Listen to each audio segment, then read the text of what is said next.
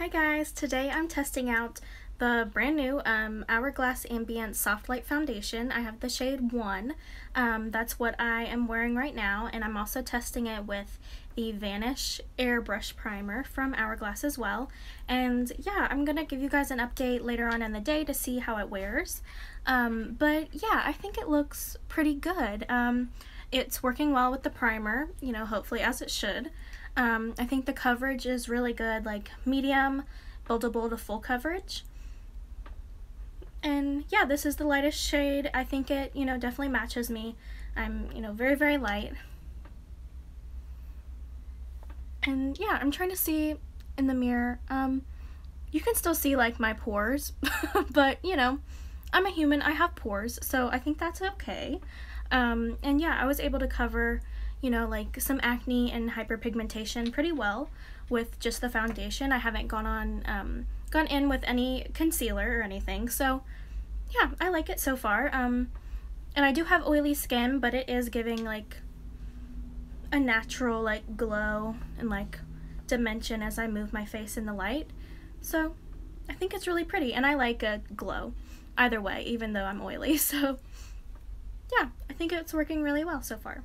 Yeah, and I'm also gonna, finish my makeup look and use the Ambient Lighting Blush in Dim Infusion, which is a really pretty, like, light, peachy-ish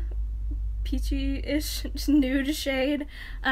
So yeah, I will come back and check in with you later about how it's worn throughout the day when I've finished the rest of my makeup. But so far, first impression is pretty good. It's really pretty, and it does give a soft glow, as it says.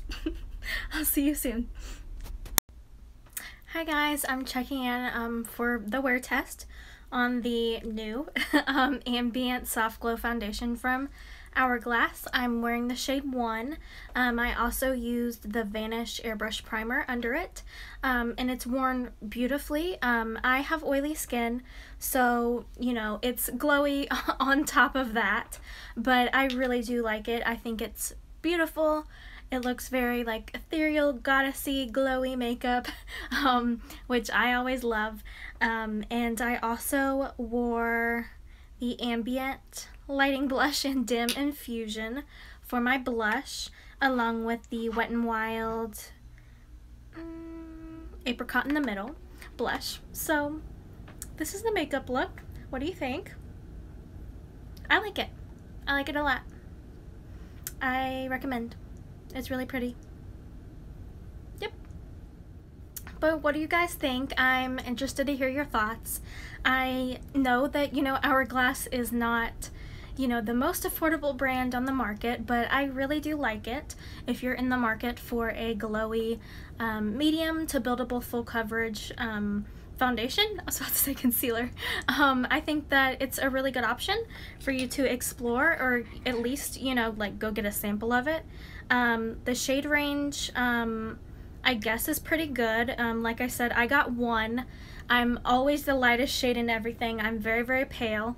I feel like 1 is, a pretty good light base, like you probably saw in the beginning of the video. Like, it does look very, very light, when you first put it on, and then obviously I did the whole rest of my makeup, which, blends it in a whole lot better. So I think I'm happy with shade 1, and yeah, it's really nice. And then just other little details. It's a glass bottle, comes with a pump. I used probably like 3 pumps to cover my face though.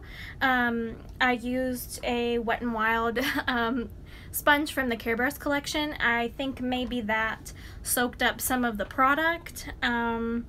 I'm not sure. I should wash my foundation brushes and see how it applies with a brush.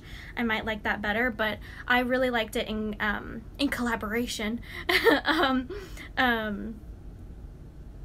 was going to say in partnership. I liked using the Vanish airbrush primer as well with it. So I think it all looks really good, and the Dim Infusion blush gave me like a lot of color, more than it looks like it would in the pan. And then, like I said, I also layered the Wet n Wild blush on top, but just this gave me like a whole lot of color that was really pretty. And yeah, I guess that's about it. On my eyes, I used the Patrick Ta Major Dimension eyeshadow palette, the first one, like the, you know, just neutral brownie nude colors. And for my brows, I used the Anastasia Brow Wiz and the Too Faced Superfine Brow Detailer. And for my lips, I used the e.l.f. Retro Paradise lip liner, the darkest shade in that lip kit. And I also used the Patrick Ta Major Volume Mascara and the Patrick Ta Precision Gel Liner in Burgundy as a little winged burgundy liner. And yeah, that's my makeup. Thank you so much for watching and sticking with me. I hope you have a great day. Bye.